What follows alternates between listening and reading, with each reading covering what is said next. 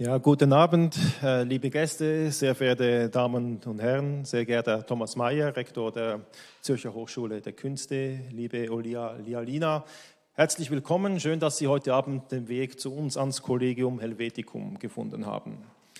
Mein Name ist Christian Ritter, ich bin heute Abend Ihr Host. Ich bin hier am Collegium Helveticum zuständig für den Forschungsbereich Kunst, Medien und Design und freue mich deshalb besonders, dass wir heute Olia Lialina zu Gast bei uns haben. Wir haben zurzeit eine Forschungsperiode am Laufen hier am Institut zum Thema Digital Societies. Das ist ein Thema, an dem sehr viele Wissenschaften mitarbeiten, sich damit beschäftigen, Humanities, Science, Engineering, aber auch die Kunst und die Kunst auch schon zu einem sehr frühen Zeitpunkt, die sich interessiert hat, sozusagen für die Verbindungen von Sozialwelt und Technologie. Das ist bei uns auch programmatisch. Das Collegium Helveticum ist ein Institut, das von 3 Zürcher Hochschulen getragen wird, nämlich von der ETH Zürich, der Universität Zürich und eben der Zürcher Hochschule der Künste. Diese Zusammenarbeit, also diese transdisziplinäre Anspruch, den wir hier haben, ist natürlich eine große Chance auch für uns, gerade zu einem Thema, das sehr stark technologiegetrieben ist, wie digitale Gesellschaft, zu forschen, uns damit auseinanderzusetzen, sei es in der Arbeit unserer Fellows, aber eben auch durch die Gäste, die Vortragenden, die hier immer wieder zu Gast sind. Und gerade in den Künsten oder eben auch im Design gibt es natürlich schon sehr viel Erfahrung, sehr viel Wissen über diese Thematik und es ist toll für uns, dass wir hier in diesem Haus auch mit unseren Gästen davon profitieren können. Ich werde jetzt für die kurze Einführung auf Englisch wechseln. Der Vortrag wird auch in englischer Sprache sein, sodass unser Gast besser auch versteht, was ich hier sagen werde. So I'm very excited to welcome tonight's speaker, Olia Lialina. Olia is a pioneer and I will say one of the best-known artists in network-based art. She is also a critic and curator and since 1999 professor at the New Media program at the Merz Akademie in Stuttgart. After studying film criticism and journalism at Moscow State University, Olia Lialina became one of the first and still most important voices in artistic research on the aesthetics of digital culture. Her early work had, and obviously still has, a great impact on recognizing the internet as both a subject of research on visual culture and a medium for artistic expression and storytelling. Thanks to her ongoing attention to the internet architecture, net language, and what one may call the folklore of the internet, Olia is a popular and well-respected expert of contemporary art and new media theory. She published her work in different forms, from online tools to gallery exhibitions to books and papers, and maybe I can recommend one of these famous books to you. Some of you will know that, published together with Dragan Espenci, Digital Folklore. And as you told me before, books are sold out and value of the books is rising. So I'm happy to have one. Olia also has created one of the earliest web galleries, Art Teleportarchia, yes. And she is co-founder and keeper of the 1 terabyte of kilobyte H web archive. Olia is a high-profile conference speaker and teacher in arts and media, including engagements at the New Media Lab in Moscow, the University of Westminster, University of Graz, or Akademie der Bildenden Künste in München. It's a great pleasure to have you here and to learn more about your work, your research, your art, and of course, we hope you will give us some insights into your fascinating web archives tonight. Thank you very much for being here. Thank you.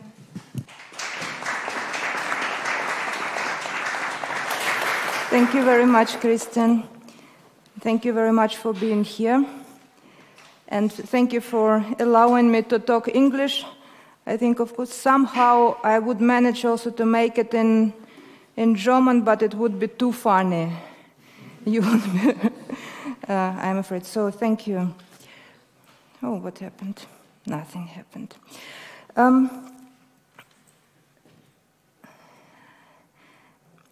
I will start right away, and I will start with something with a picture. Already for many years I wanted to start a lecture, but I never did, so it's my personal premiere today. And what's so special for me about this cartoon? It was published on the 5th of July, 1993. It's many years ago, but the 5th of July, I know exactly the date now, because it was also the date, exactly the date when my... More to the mouth.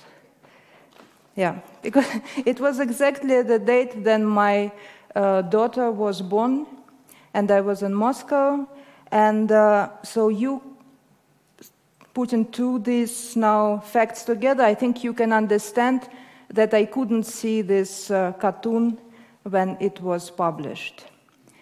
It's only, but I also should say immediately that I was not the only one who didn't pay attention to it at that time. It became popular and famous and also beneficial for its author much later. And not only because of this date, because I was busy with other things, but, you know, in 1993, also, if I would see it, I wouldn't understand what is it about. I just also finished 2 weeks before it was published. I made my diploma in journalism in Moscow, and I delivered my paper on the type. It was made on the typewriter. And of all the people in our year, I know that we heard about one person who delivered her paper printed. She made it on computer, and that it was printed. And I only remember it as like something what was told. I also couldn't understand what they are talking about, but there was such thing. So computers and internet at this moment for me were somewhere very far, far away.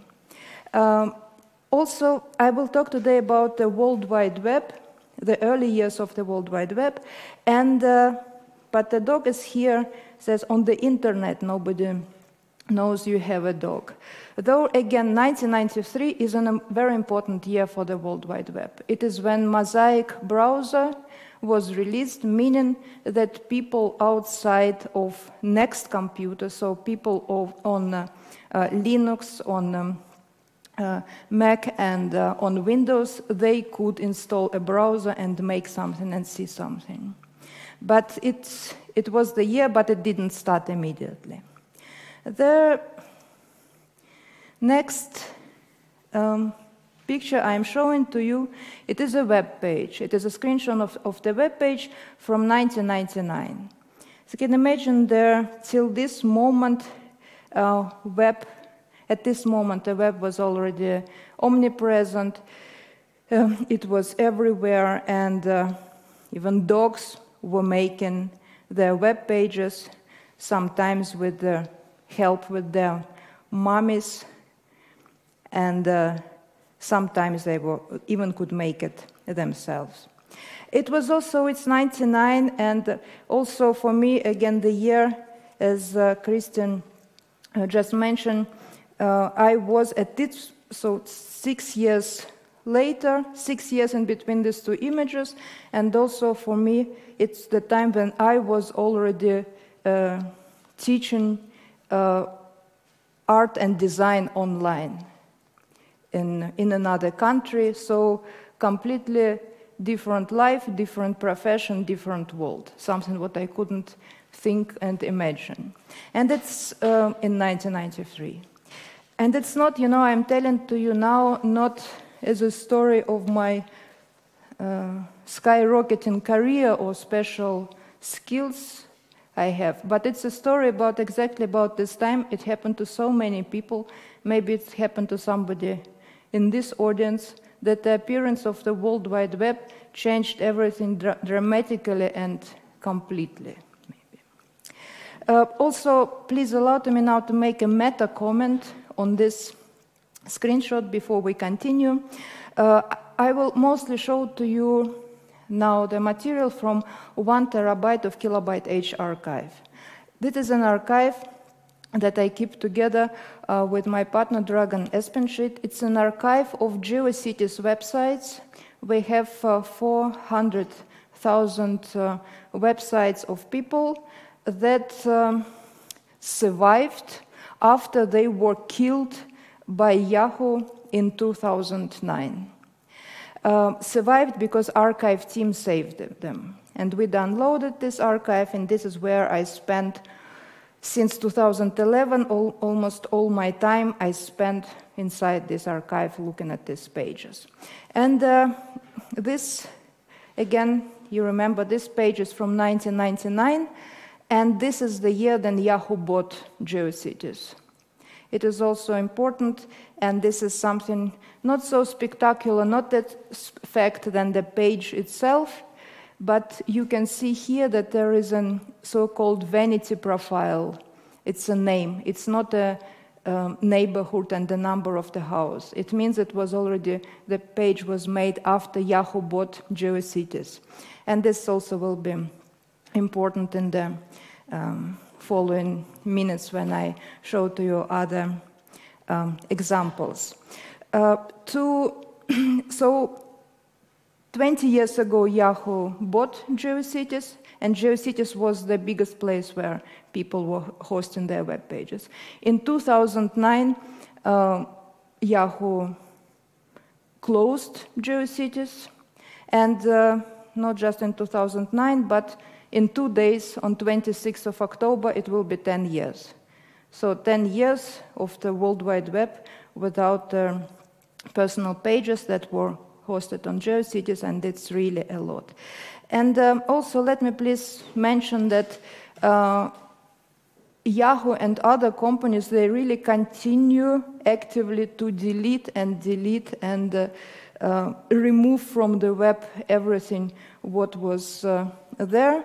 And in some time, just now Jason Scott, some days ago, he noticed that Yahoo very calmly announced that they are closing Yahoo forums.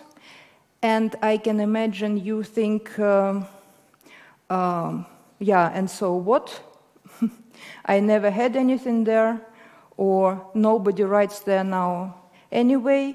But that's why I put here the link to the discussion that started after this tweet, and you will see what an importance this service still has, and of course had at that time. So the last remark is that everything what I showed to you, in fact, I can be more medium specific and show to you that we are inside the browser, and there is an address of this page, is profolia.org/ they may call it home, and you can access all this from your computers and also follow more links that I prepared for you tonight. So yeah, let's continue. A lot had happened again in between 1993 and 1999. There is maybe you once had a chance to hold it in your hands. This is on the left, there is the whole internet catalog, users guides, the whole internet users guides and catalog. That was the first edition that was published in 1993. And what is again interesting there, that at that moment there are from 500 pages, or more than 500 pages, there were only 10 that were about the World Wide Web. Yeah, and 2 of these pages were screenshots screenshots of the websites.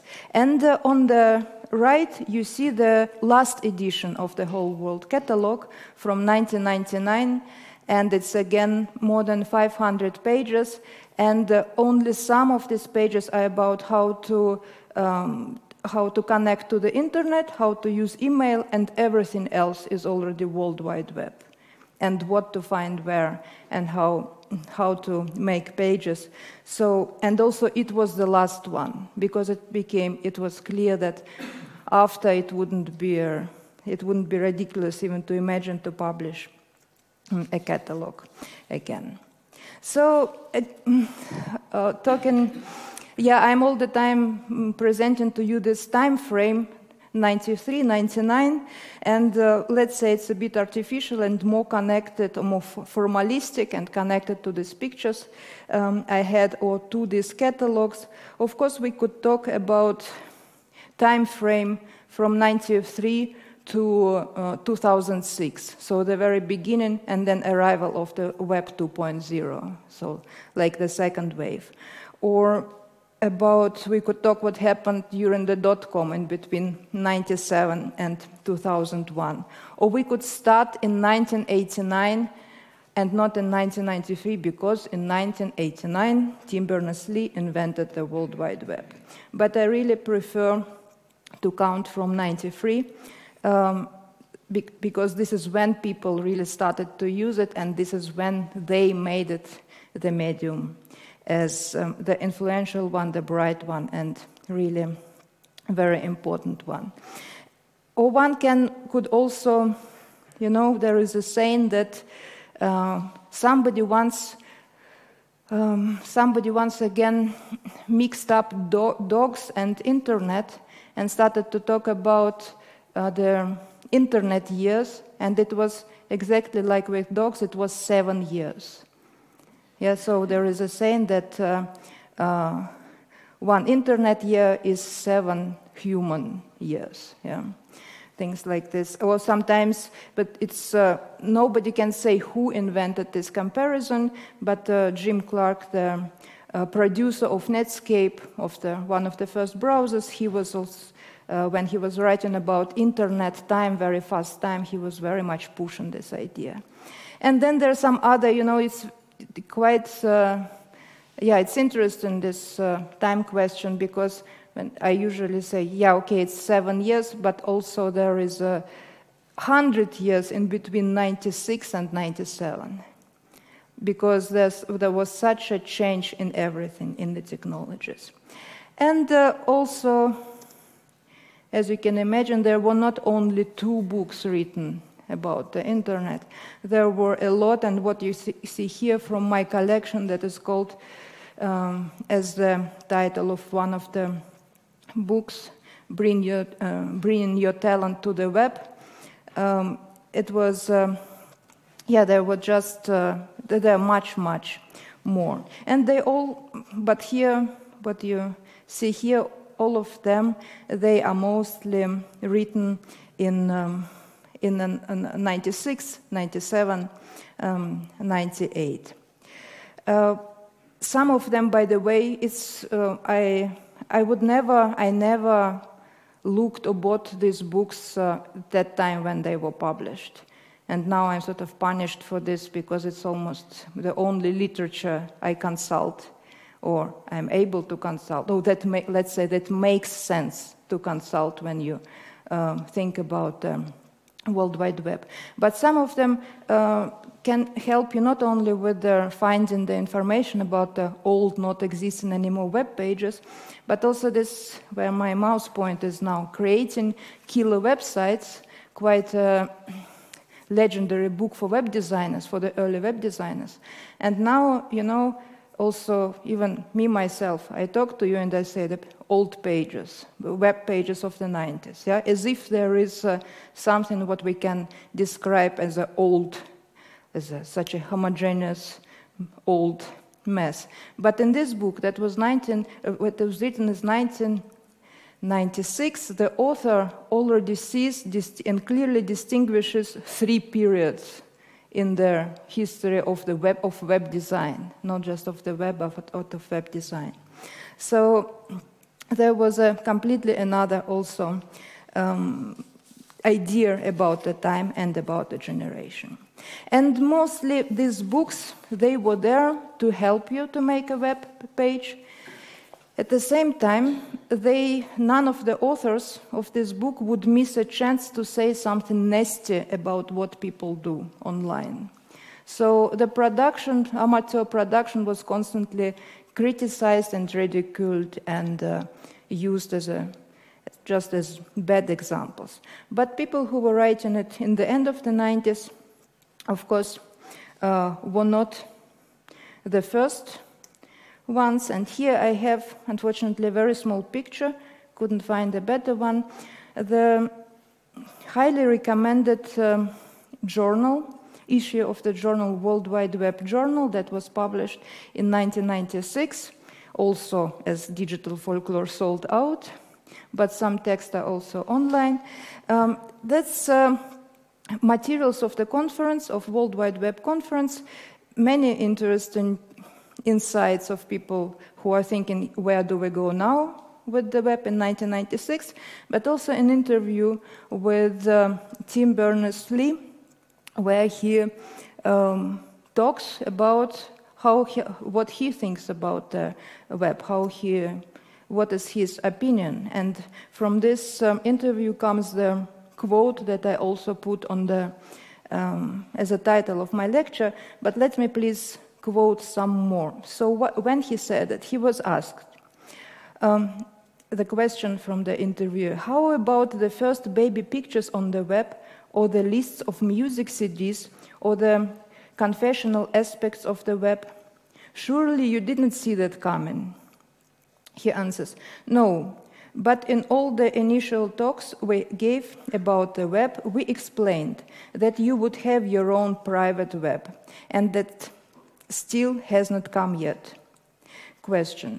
The idea of the home page evolved in a different direction. Answer.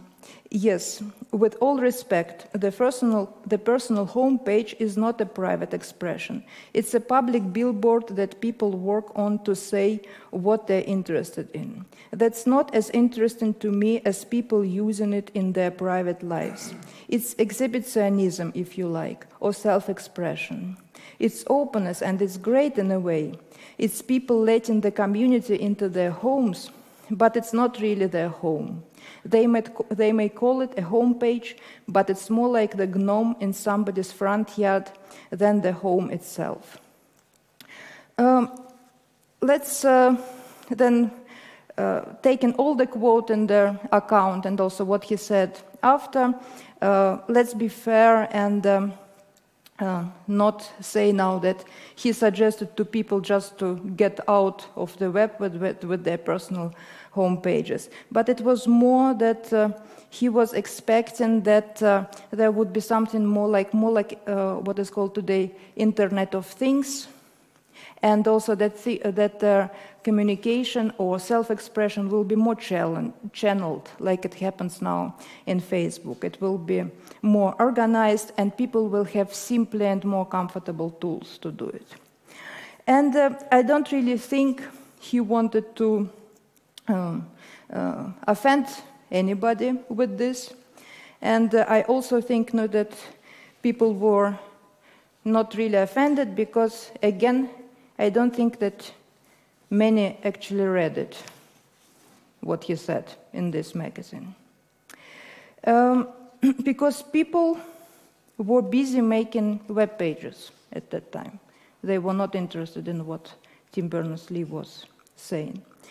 And not only they were interested, not only they were building their web pages, but they were positioning these pages as their homes.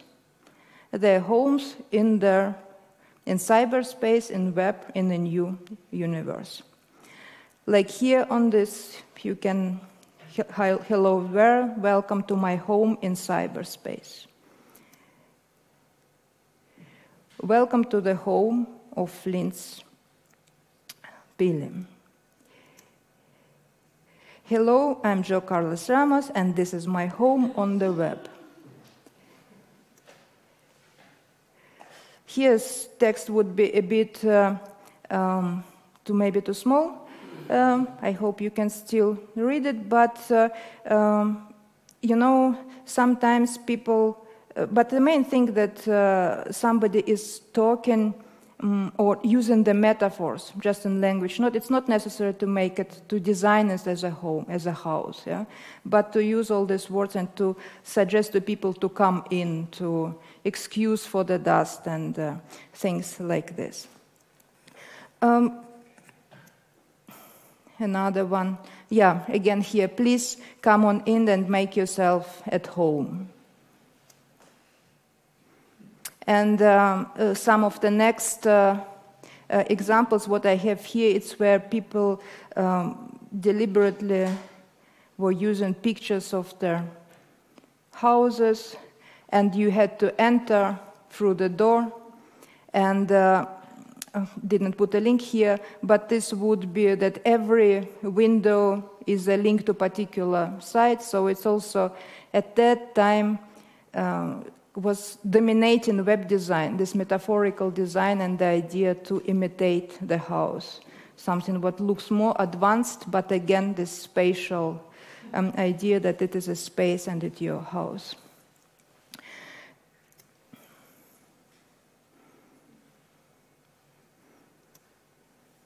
This one, I put a link here because, yeah, we know it looks like a classic old page, star backgrounds and 3D texts, but it's interesting here what happens what happens further, that there is a real space, and it belongs. It's a, let's say, in this. It's a airport, and you continue to. So you are navigating through the real space. There are quite an amount of such examples where you can see the combination of out there and something very, very real, like the person was trying to imitate the existing environment. What do I have as the next one? Or, families also putting their houses online. And this is our family home on the World Wide Web. Surf on in and make yourself comfortable. I like very much this example where though you don't see the house here exactly, but I put here the link to the About page, and in the bottom where the person talks about himself, he finishes, and by the way, that house in the home button below really is my house. So, you know, people were very occupied with making buttons, navigations. Nobody trusted, wanted to give all the credit to this back and forward button and wanted to have their own homes. And this, if it's really to make it really personal, you make a photograph of your own house, and this is the button where you go to the home. So people took it really very serious. You can stare at this house a bit longer, and I will quote from the whole internet catalog. In '93, they were already talking about their possible future, that there will be other home pages. The home page provided by CERN is a good entry point into the web. It points you to a lot of resources fairly quickly. However, there are lots of reasons to want your own home page. You may be a doctor with absolutely no interest in physics.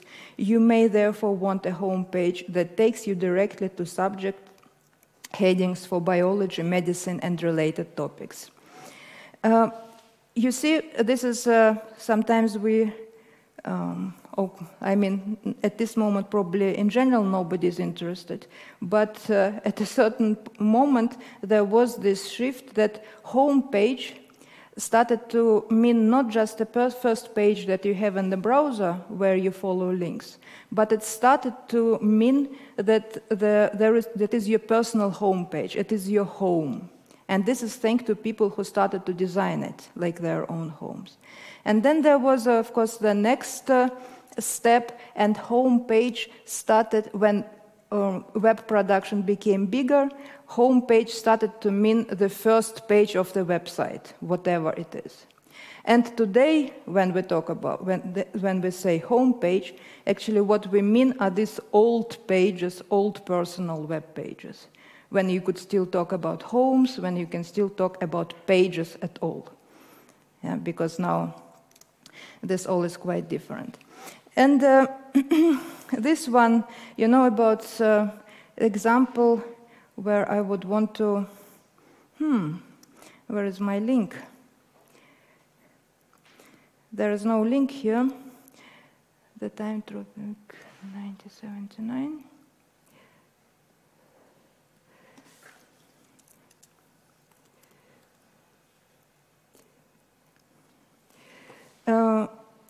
There is a phrase, this is a couple who describe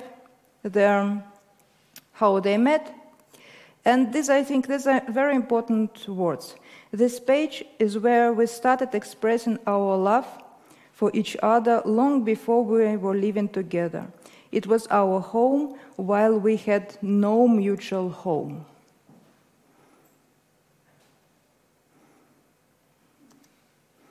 And the next one is maybe more minimalistic. This is the only house we can afford.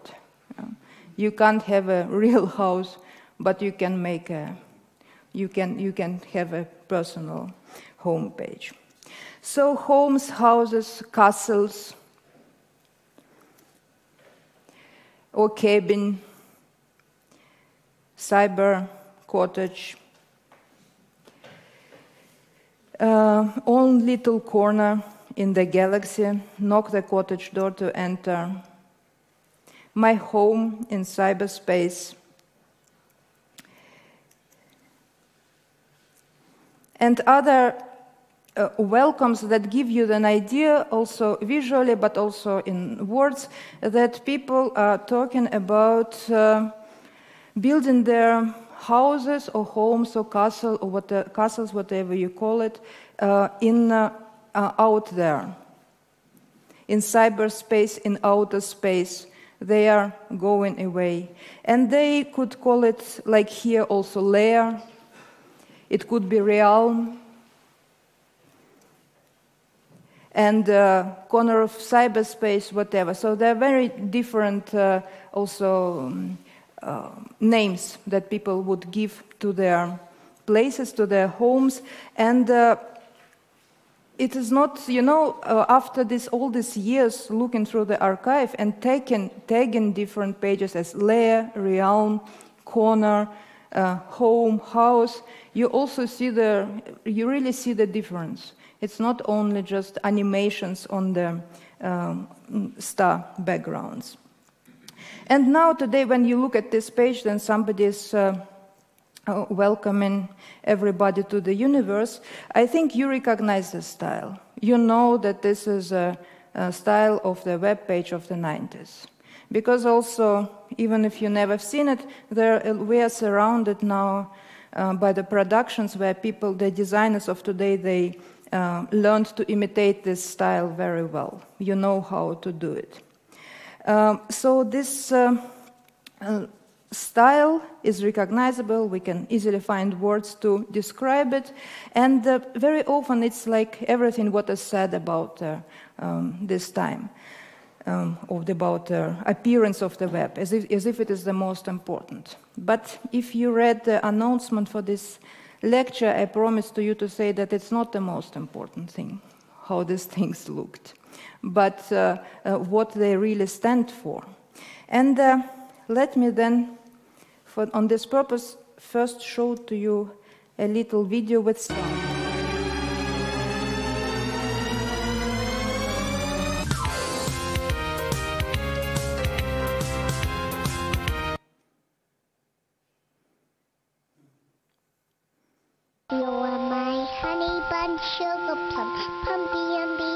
Christian.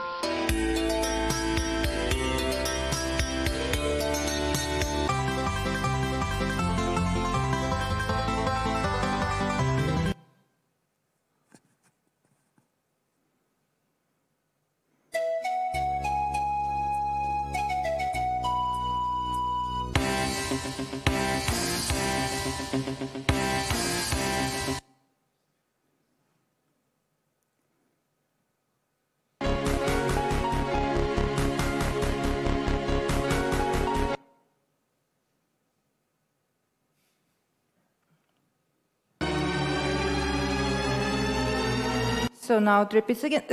I have much more, hundreds, but it's just a compilation of some for purposes like this lecture, just to make you curious about it. So you've seen here many pages that all, you can say, eclectic. They are very animated, right? And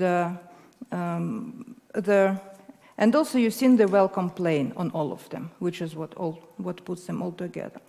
And but what is important about this, all these things that you've seen now? It's not crazy animations, not very colorful backgrounds, not even this frame set, what you see now, and not an animation by itself, not the thing that this GIF is animated, but mostly that it is transparent.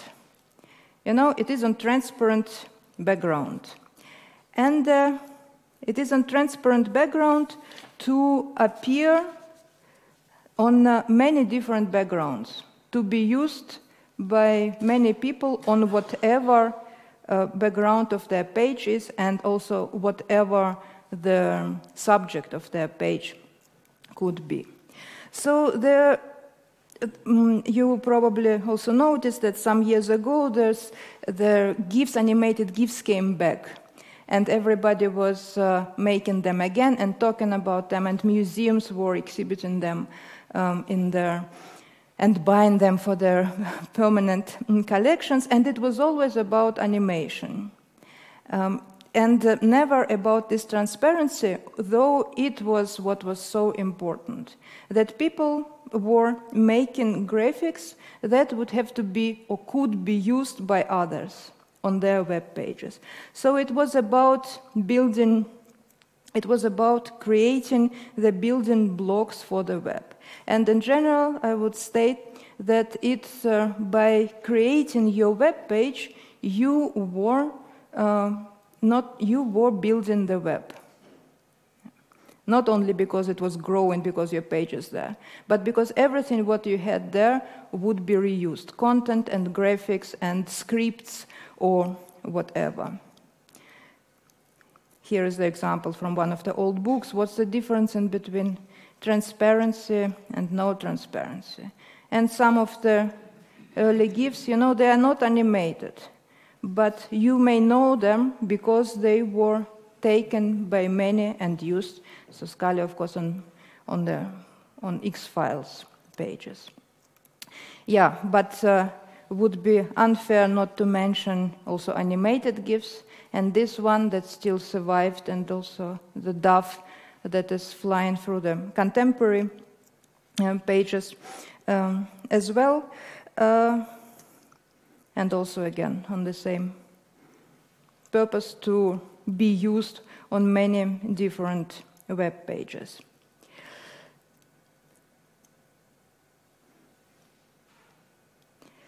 This one I just took, I made a GIF out of the video that was popular now in Russia. There is a series now on YouTube about the history of Russian internet, like for the first time, because Russian internet has a very interesting history that is not actually connected very much to the Western internet. And I liked it very much how the person who made the first site, lib.ru, the first site that you can download books for free, how he shows how actually he made his website.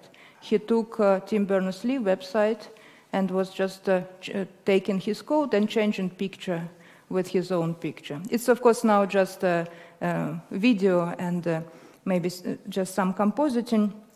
But in any way, it is, even Tim Berners-Lee website, or maybe first and foremost, Tim Berners-Lee website was used as a building block, and others were making something out of this.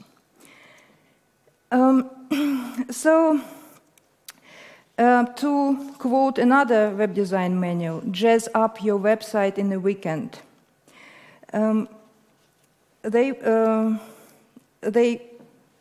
were recommending to people to think about what you put on your web page, to think what it should be about.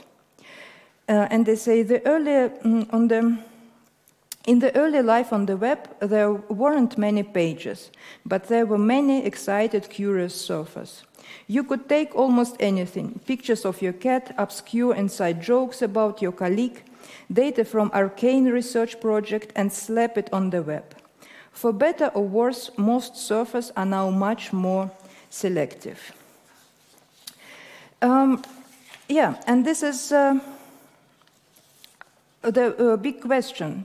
Another big question for me, and was big question for people who were building their web pages. What is my web page about? Okay, I welcome to my hope on the web, but am I interesting enough? Do I possess some special knowledge, or can I make something so exciting that it's worth it? And that's why I say that making a web page, it's really, it's made people ask very many existential also questions. And if we now also would try to think what were these reasons and what were the genres of these pages, if you would now ask me, I wouldn't know where to start and where to stop, because there was a huge variety, and there were many different reasons to make a web page. And fortunately now in archive I also can see, I also can categorize and to research the pages, not only because of some structural characteristics, but also because of what are they about. And it's completely another story. And again, what I want to say that, of course, there are a lot of fan pages. You would make pages for, if you're a fan of Backstreet Boys, if you hate Backstreet Boys, if you love Hanson or hate. There were, of course, if you're expecting the child, you would make a web page. A very strong and sad, powerful tradition to make pages in memory of somebody who died, and they are also something what should be, I think, also properly researched. Because this was something you can, one thing then you make a web page when your child is born, and then there are pages that are made by parents who lost their children. And these are real monuments on the web that you could see that people thought that they would stay there forever. And also they saw it that maybe through these monuments, because it is also online in such a new and promising space. But this is also not just a monument, but a place where you can talk, through which you can reach your children, also in general people who are dead. So people were taking all this very serious. And very unexpected, now I just give examples what it could be, all such things that you would make a web page if you have a SETI system.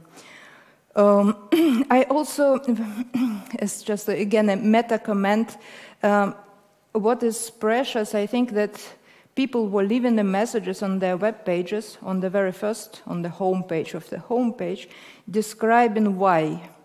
They were talkative. Yeah? It was always why I'm making a website, what are my plans, and why I stopped to make this now, and what I'm maybe going to do next. Some of this, I'm mostly showing to you screenshots because they're very spectacular, but some things, they are not inside the screenshot. So I will read for you some confessions. Hello, welcome to my pointless web page. This page was started so that I would have something to do to keep myself occupied, that I am bored, so that I wouldn't think about my ex. Now I don't think about him, so I don't really work on the page anymore. Another quote. Hey everyone, the first thing you're wondering is where are some pics. Well, it's gonna be a while till I put up pics. Another thing, why make a web page? Haven't I gone crazy? No, just hella bored. Well, also to keep me away from Counter-Strike. And as you can also see here, this is a very popular snap from the archive. Greetings and welcome to my world. I am Josh and I am building this web page to have some fun. My life is boring. If it wasn't for the internet, I would die of boredom. I think these confessions are really precious, and they also say that there were very many different reasons to make your web page. But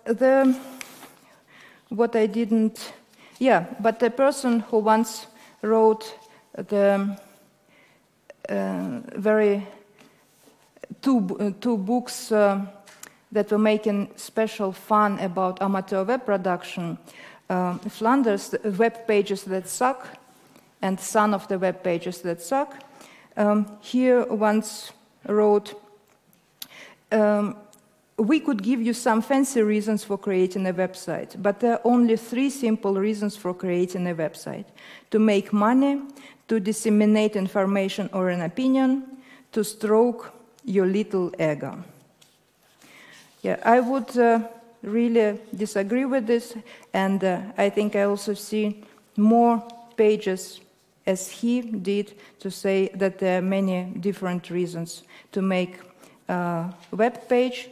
And what is interesting, that people were really thinking about it. You can see it was a process. Yeah? What I am doing, why I am doing this, and also then why I stopped to do it. Another quote, not from this website, but related. The reason of having a site was not really clear. Most probably, it was my need to learn how to design and publish websites. I am very happy to say that whatever you see on this page has been done by me, using HTML tags. No crappy web page editors here, thank you. And I am very proud of this fact. As you can see from this example and the next one, if you understand a bit of HTML, it means that if you see such things on the main window, it means that somebody really made something wrong. They didn't really learn HTML. So it's now here only, I show it to you, it's mostly on the illustrative purposes, to attract attention to HTML. But the thing is that I think it's a very interesting reason to make a web page, because you want to learn how to make it. And this is a knowledge, when we were learning to make HTML, we were learning to program. And we were getting a lot, and not only HTML, but to learn how to, when we learned how to put files from our computer to the server, we were learning how a network is functioning, how connections are built. And all these things, unfortunately, were taken from us, together with these competences were taken away from us, together with these knowledges that were announced soon to be not our business at all. But of course, in a way that you would think that it's just nice for you that you have to do less online.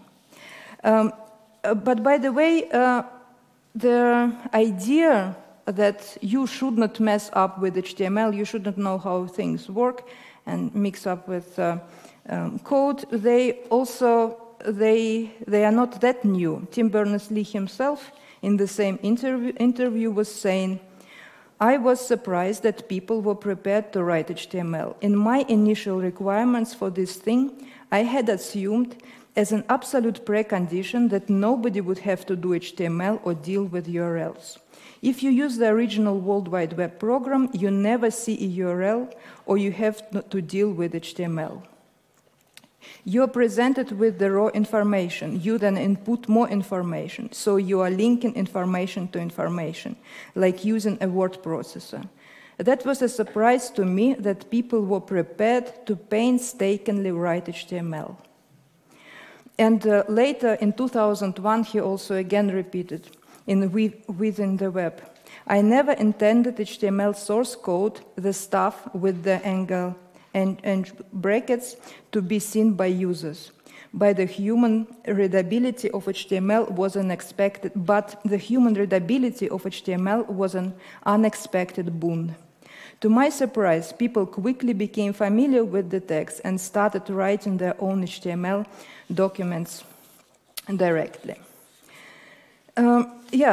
Writing pages by themselves and also looking at source code of other pages and also seeing yourself as a potential source for other people, for other pages, I think these are very special and vital characteristics of that time that we shouldn't forget.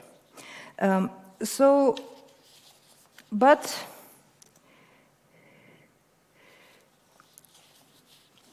again, I think you could sense that, or from your experience with the web now, that it's quite. It is in the past. I'm talking about it as talking about the past.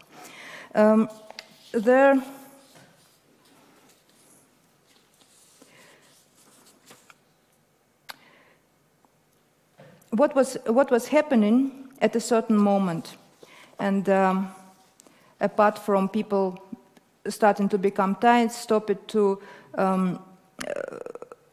look at source code of each other or write HTML and just following what industry was offering to them.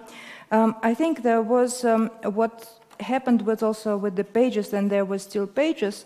There was a time when there was a shift, quite a visible shift from my, like here, not on this page, but on all the pages I showed you, from my to me.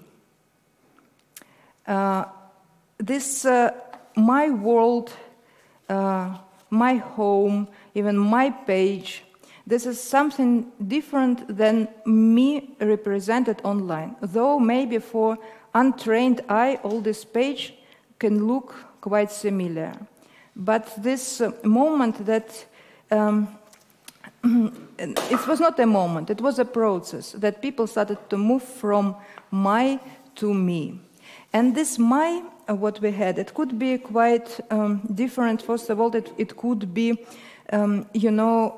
myself, my another self. So this is the place where I am somebody else. And West Hollywood community where cross-dressers were making their web pages could be a very good example for me. For this.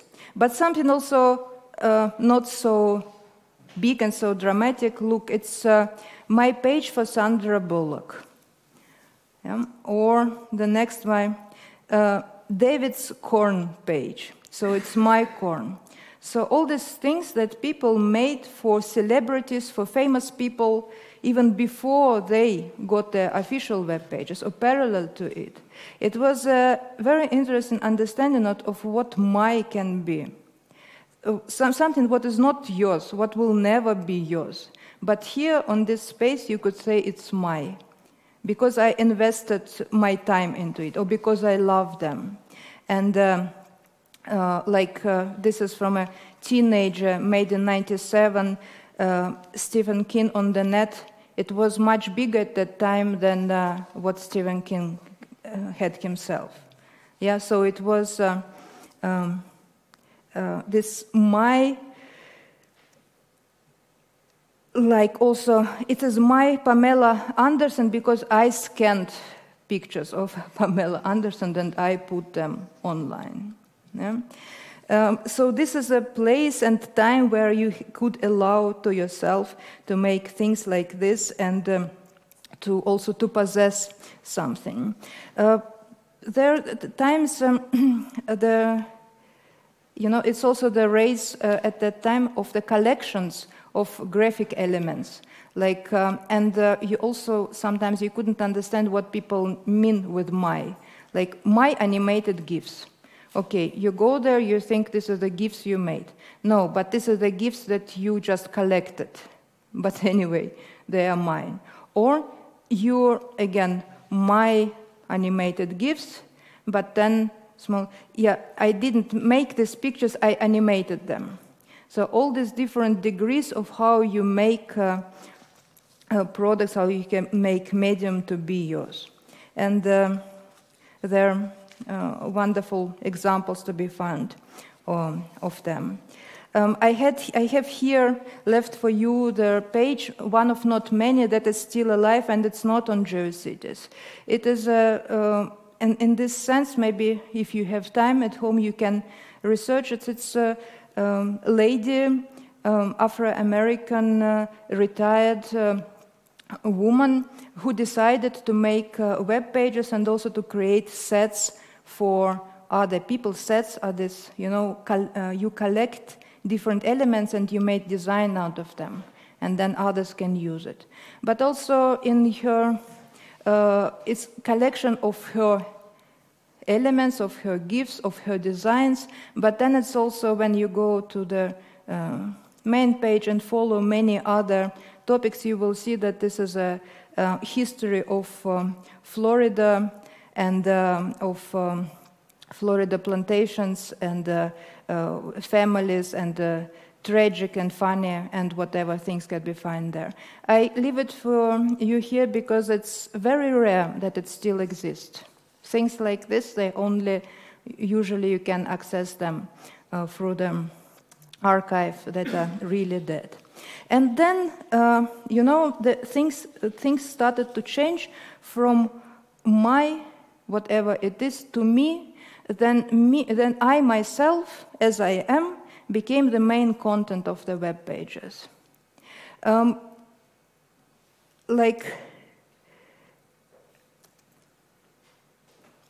I'm also showing to you this example. They are not at all to blame people, but to show also the time and the connection to the that they were not forced but directed in this direction. For example, here again, you see that it is a vanity profile. Then Yahoo bought GeoCities. It ruined the system that there were thematic neighborhoods and suburbs in this neighborhood, and forced people to register their own names or invented names, but names. And also they, at that time, introduced the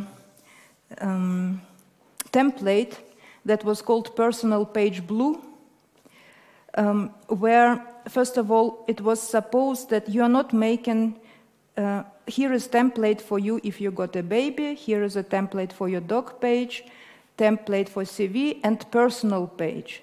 And the name of this template was Personal Page Blue, and it was a default in the builder, and that's why there are so many of them.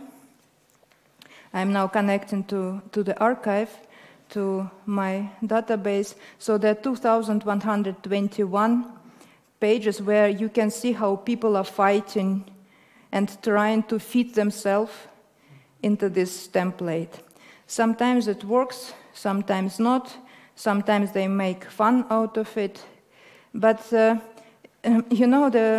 but Yahoo also sort of made fun out of them, people, or I don't know, or of themselves, because this is their template. This is also the text that was in template. Yeah, so, and I should say that many people didn't bother to change it. It just stayed like this. Maybe they Yahoo in this case catch the mood of the people.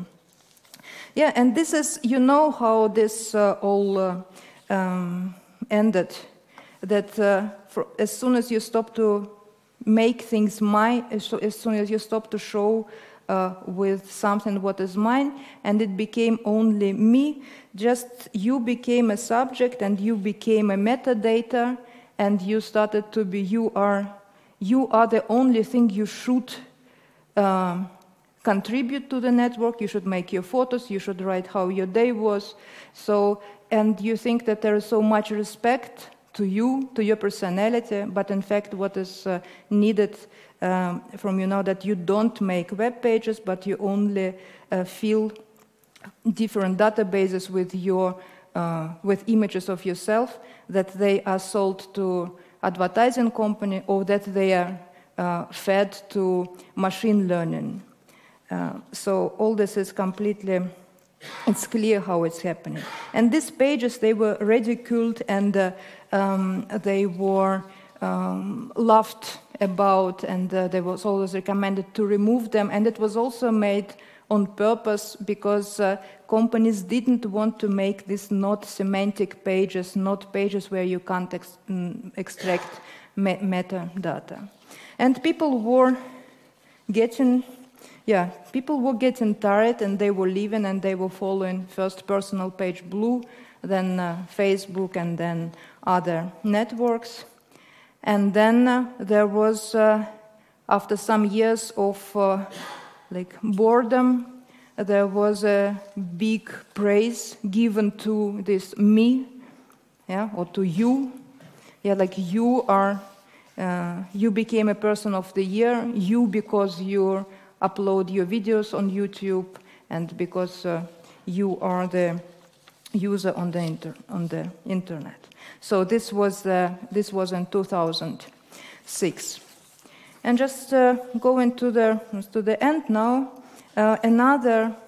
so beside being a building block for the World Wide Web with your own page, beside being a source code, an HTML tutorial, you could also be a node, and many people were a node in the network. Again, it was, I would not agree with the author of Web Pages That Suck, who stated very big on one of the pages, if your website does not have content, you don't really have a website.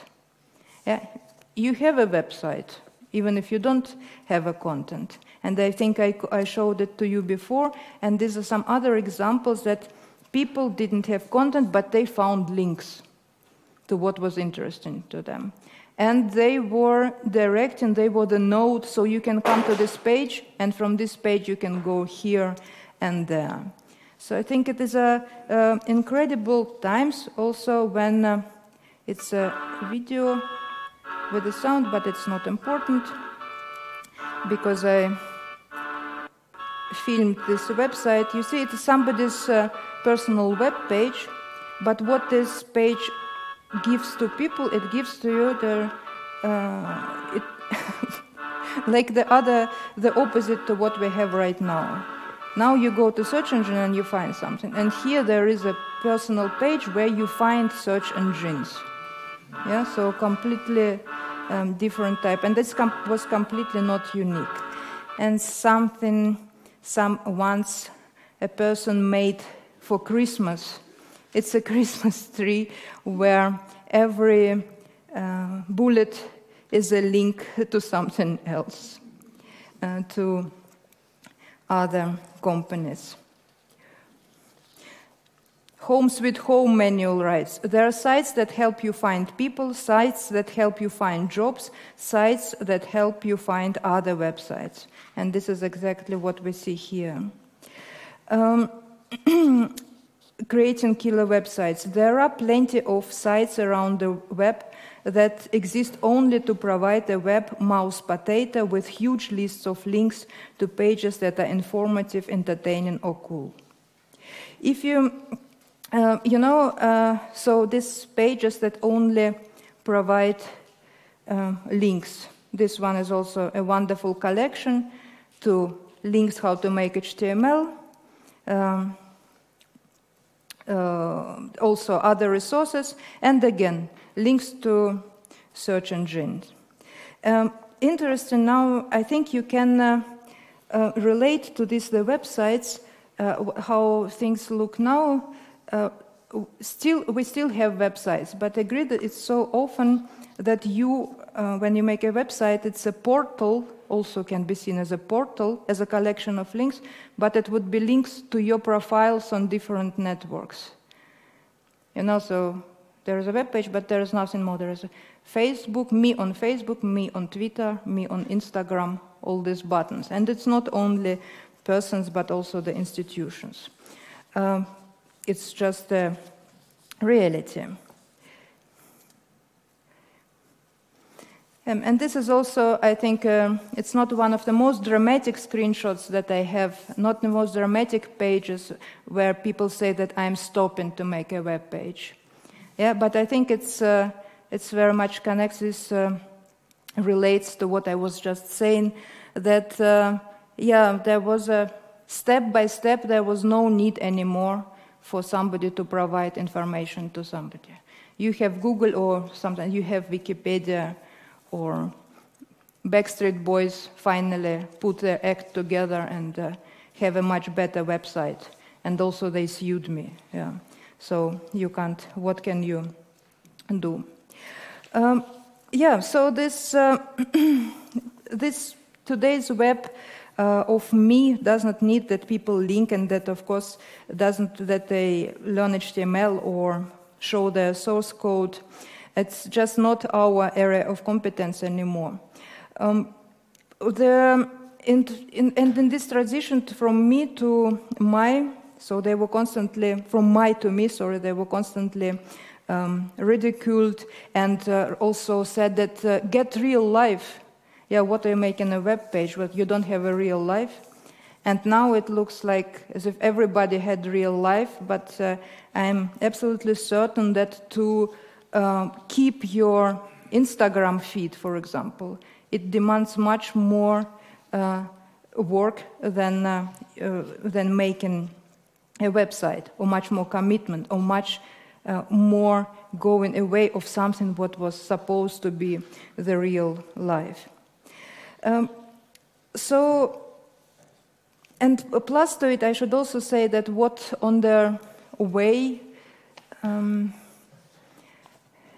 this I will quote again Vincent Flanders, who wrote, he was web pages to sucks, he was all the time, like on every page it's ugly, ugly, ugly, ugly, this ugly and that ugly, and stop using this and stop using that. And at the same time, he was also writing, and that why people are so serious about their personal websites. He writes, you can tell someone their dog is ugly, their children are ugly. You can even tell them their spouse is ugly, but don't you dare tell them that their personal web page is ugly. Yeah, but then again, he was really the one who would spend, I don't know, he could turn every word from his vocabulary into offending people who were making their websites. And what is curious that I don't know, in 2016 he was before very popular, not popular, also popular, but active on Twitter, tweeting all the time. But this is his last tweet, what we have, and it's from 2 years ago. And first he writes, people keep asking me about what's the future of web design. It's whatever Google tells us to do. People keep asking me what web design in 2016? Simple. It's whatever Google wants it to be. This is, it's very, bitter also to hear it from him, because he was offending amateur page makers to praise professional web designers.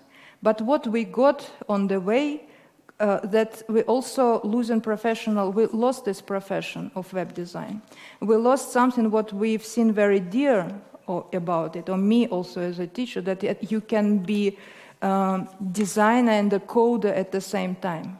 It got completely in the directions that I hoped would never happen. So I was always saying to students that web design is a place where you can be artist and the coder at the same time. And there was, first it was like a future, because agencies never wanted to have it.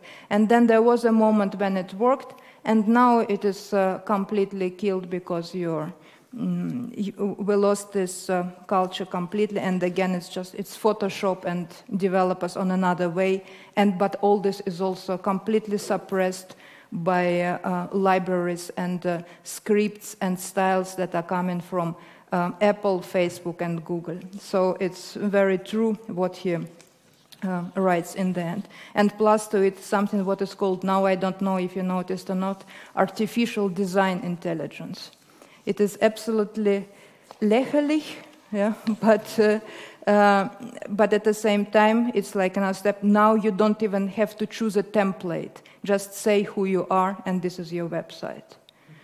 Yeah. It is actually the end of my talk, and in the end of my talk, I would like to come back to dogs, not to dogs, but to dogs again, and to spend some moments in the collection which I started to make some years ago, and it's in relation to this cartoon from 1993. It's called "On the Internet Everybody Knows You Had a Dog."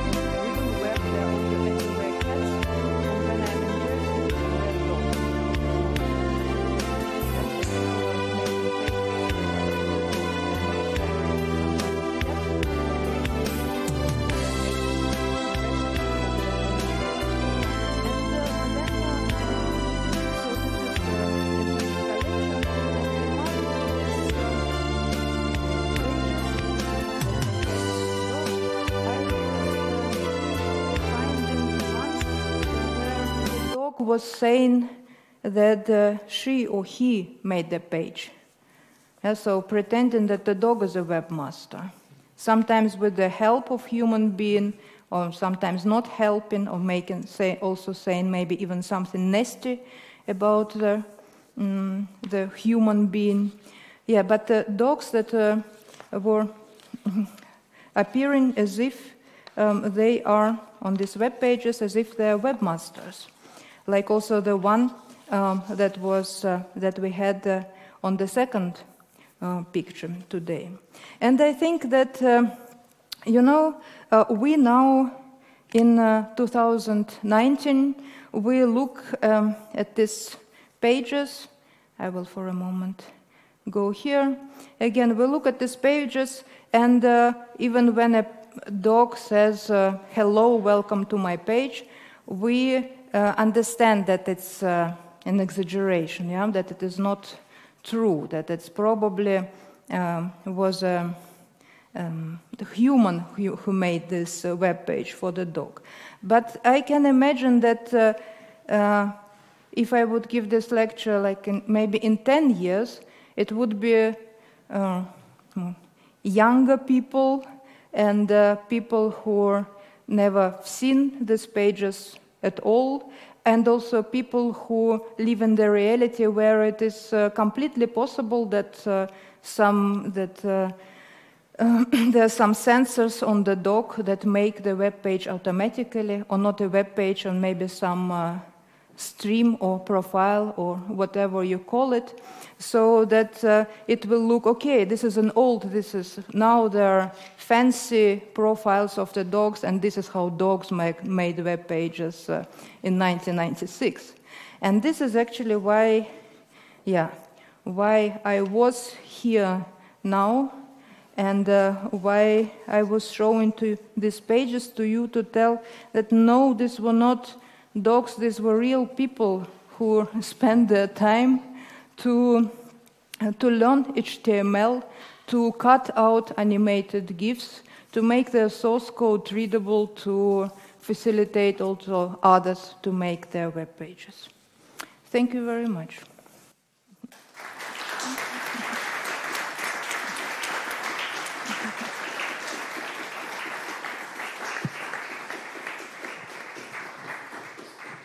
Yeah, thank you very much for this fascinating trip back in the 90s. I think we have some time for questions. There is something called Catchbox. Some of you may know this already. If you have a question, you will bring the box, and please speak right into the box and take it close to your head so we can understand everything. Thank you.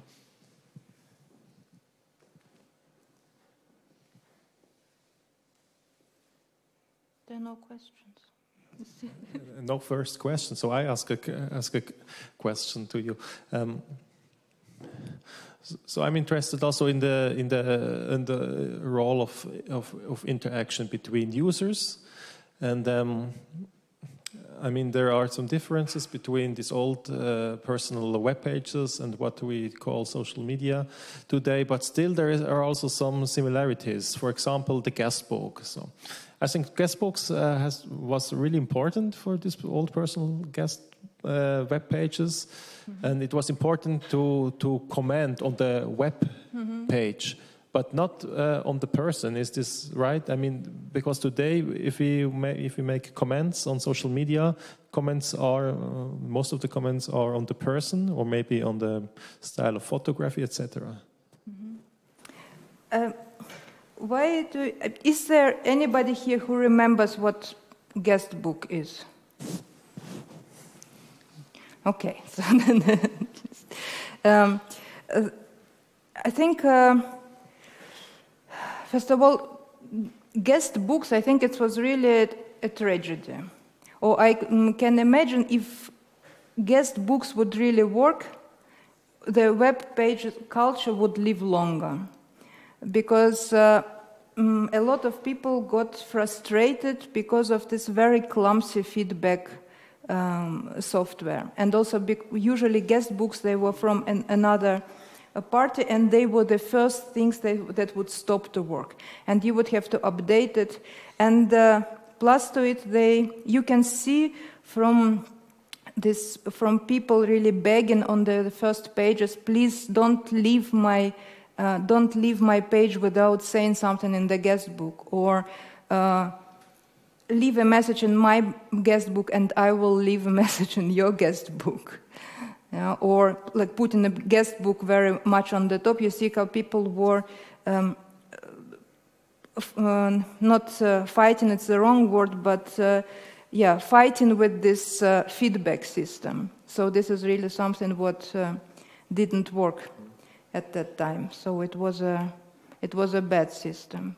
I also remember that it was something that I would never put it in 96. Would never put it on my page, a guest book, only email. Counter. Yeah, I also thought that I'm too cool for that, and. In these pages, what I look at right now, there are of course a lot of jokes about counters, but also, I don't have these examples right now, also the sayings that that it was because it was a measure of your popularity. It was something important that it was would be said. What you see, there are not a lot of the number is not high in the counter, but it's only because I had to install another counter. You have to add 10,000 to this, because this is what I lost because I had to have to install a new one.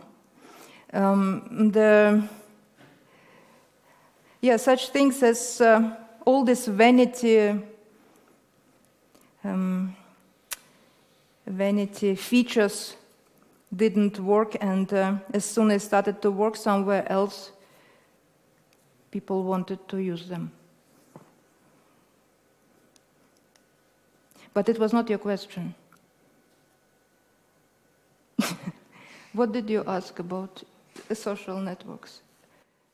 Yeah, the question, I think it was sort of my question, because the question was about similarities or interlacings between old interaction culture on all the web pages and today's social media. But I think it's interesting what you just told us about the counters, because it was like an early version of measurable interaction, and numbers have been important too, also in the 90s and also before social media and numbers of comments and friends.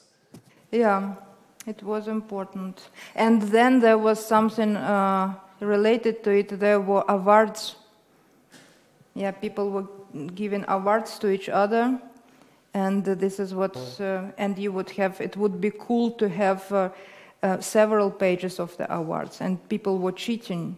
You would put on the front page, it would say awards 1, awards 2, awards 3, link one.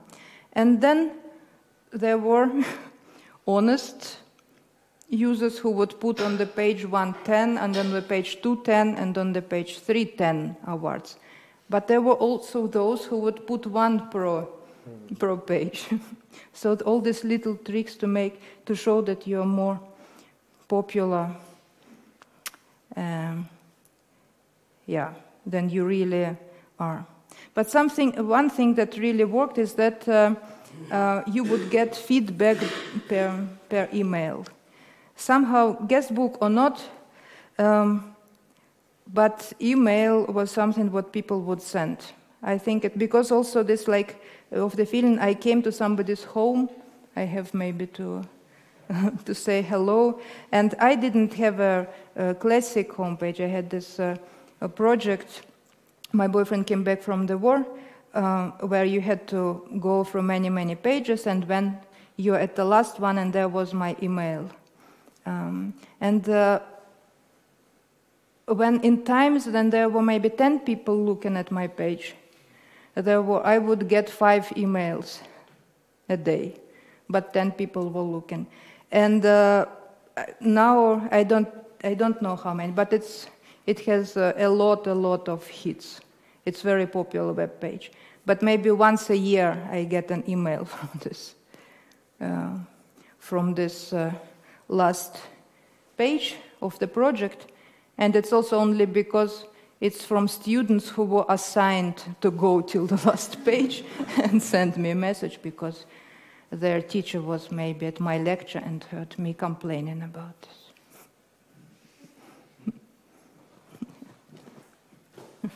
Hello.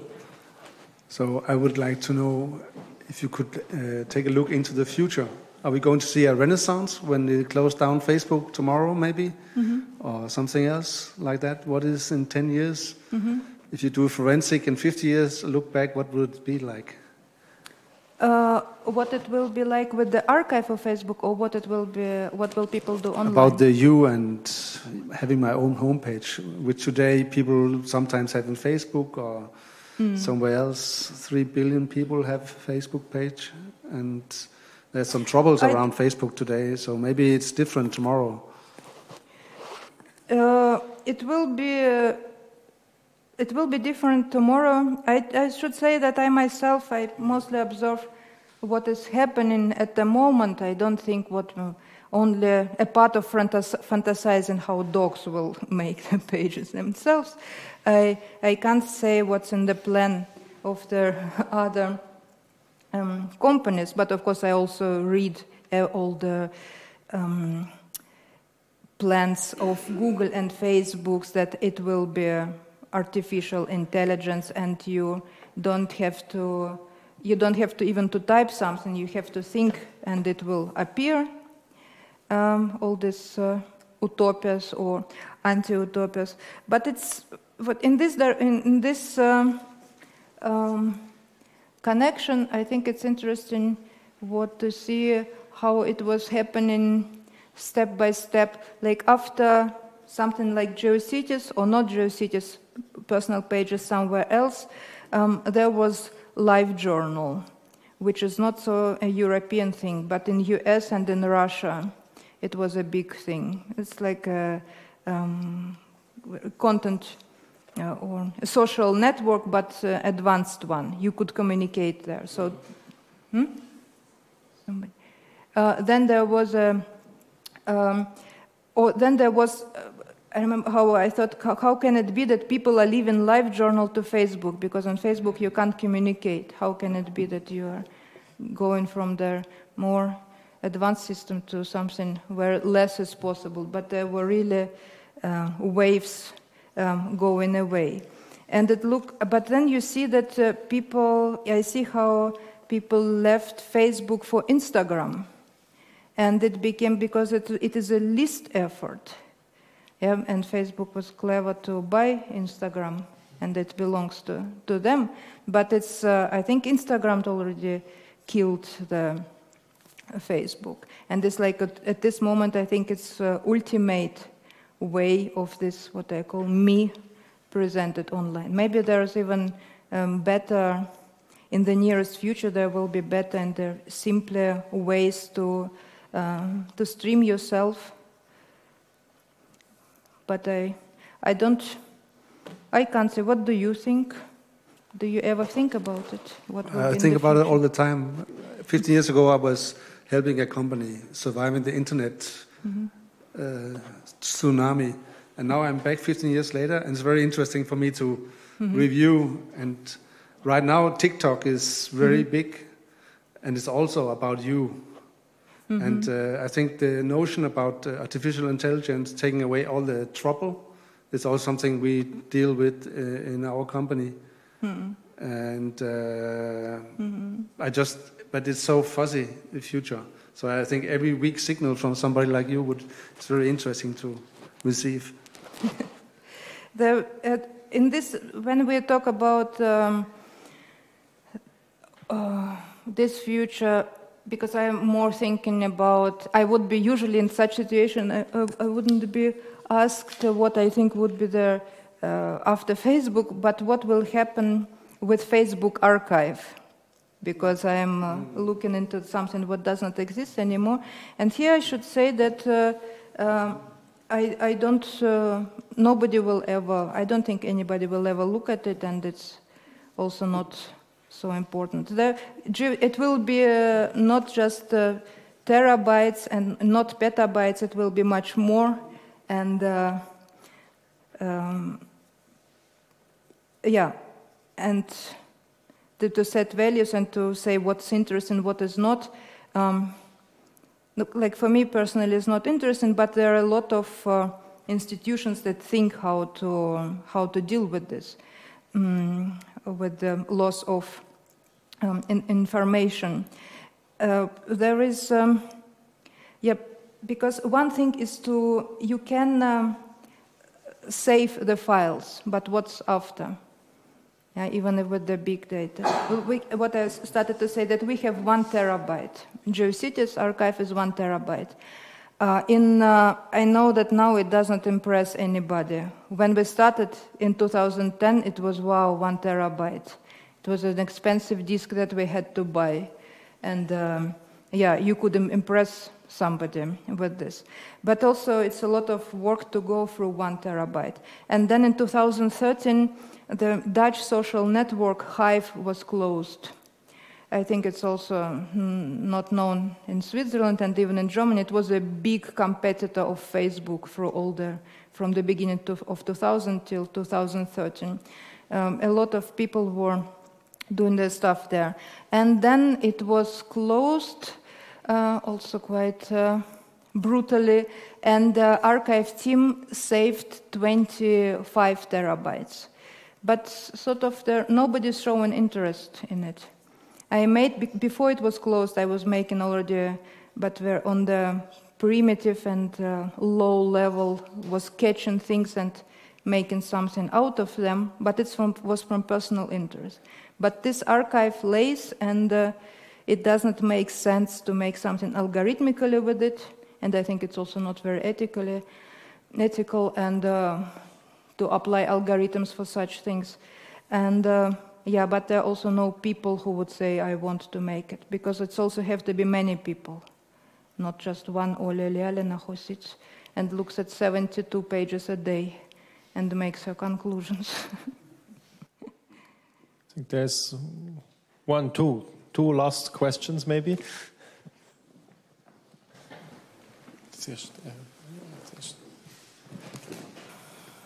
In Zurich, we have a museum of digital arts, and I've inquired whether things like that could be deposited. They do not have an archive. Every museum has an archive.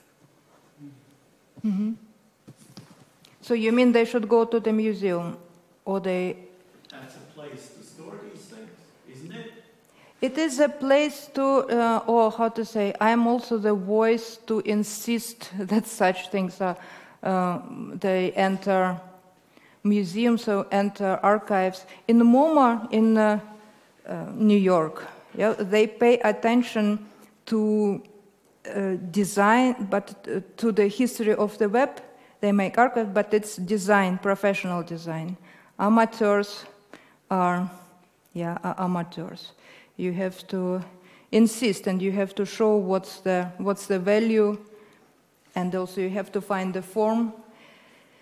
And also, again, to make archive is one thing, but to have people who go through this and retrieve and consult the record and show it, it's another work. But thank you for your positive perspective on how it should be. Last question, please. Yeah, thank you so much for taking us, or me personally, down the memory line. And I have two questions. One is, have you ever reached out to someone who's on the website that you were, looking through? And second is, the selection of choices that you have shown here seem very cute and homely. Maybe it has something to do with the title. Mm-hmm. But during your exploration of this archive, have you come across something shocking, terrible, violent? And what has been your thoughts on that? But the first question is... Look, one of my dramas, because it's many years, and I tried to reach so many people, but this 4 interviews is everything I have. I think I'm very proud of them. I learned a lot, and I also like that people read them and quote them, and these are the greatest story. But one thing, people were very talkative on their web pages, but because they were ridiculed and because they never learned to be respectful for what they made online or on their web pages, they preferred also to forget it. And they don't really, some, so let's put like this, in many cases I can't reach somebody because no contact, because I can't find who it is. Sometimes people refuse, but mostly emails bounce, and many people are dead. And I also noticed I was too late, like 2-3 years ago, and I could talk with very many interesting people. And it's also because, we forget, or somehow in the imagination or in the memory, in cultural memory, it is that it was made, that the web in the 90s was made by kids, like they're saying 13 years old on GeoCities, yeah, as a picture of this. But no, these were people who were who stopped to work and started to make web pages, and they created a lot of stuff that was also used by others. Yeah, you said, what was the second question? That I showed so many cute stuff, but maybe nothing shocking of what you found. Is it because the title of the talk is about home and loneliness and cuteness? And was there something that shocked you on the archive? Of course, I've seen everything online, also on the old web pages, and shocking things. But GeoCities is not really the place to look for something where you can see violence or pornography, because you were not allowed to do it there. But people still did, and now we have to be careful because how do we? The link I showed to you to 1 terabyte on Tumblr, it is where every 20 minutes a new snapshot of the web page is appearing since 2013. Starting in 1996, now the pages are from 2003. Yeah? So every 20 minutes there is a shot from the old web, and we have to look through them before, and very often we have to remove content, otherwise we will be blocked on Tumblr. So there was everything. And I also, of course, when I give talks, I try to show abstract pages where you don't really see or can identify people. Though, again, on most of the pages were made, most is understatement, were made in hope to attract attention also to you as a real person. Yeah.